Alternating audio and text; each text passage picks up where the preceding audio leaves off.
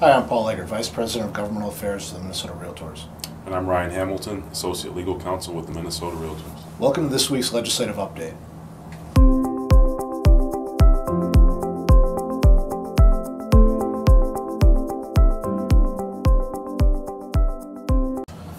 Well, it was a busy week at the Capitol. This was second committee deadline week, which means that bills that have a policy effect have to make it through all the relevant policy committees in both bodies to remain alive for the rest of the session. So committees were working double time to hear all the bills that need to be heard.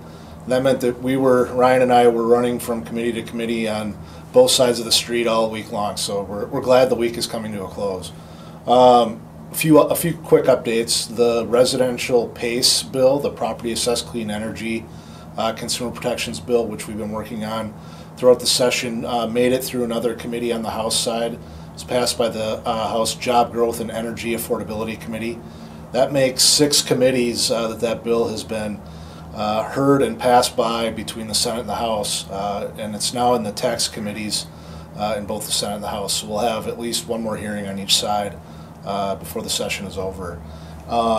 We also had a little bit of excitement. There was an amendment that would have required well testing at property transfer that was offered in the Senate Health and Human Services Committee.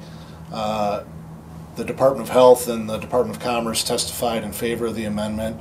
I testified with our concerns about placing this burden on those who happen to be in a real estate transaction rather than having a comprehensive statewide approach.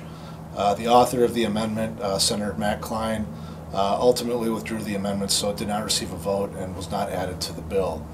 Finally, the legislature is heading towards an Easter Passover recess, so they will be out March 30th and returning April 9th for the final stretch of the legislative session. So I'd like to turn over to Ryan for an update on another issue.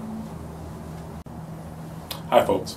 Housing First rulemaking review bill received its final committee hearing this week, this time in the Jobs Committee.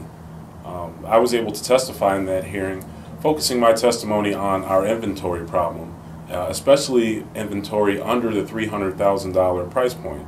And what we heard in the hearing and throughout the process from the builders is that it's just incredibly difficult for them to build new homes under that $300,000 price point because of government level regulations. The bill at hand focuses on state level regulations, and a lot of the pushback we received dealt with the price point we set for the review to be triggered, and that's a $1,000 amount for any new unit of housing.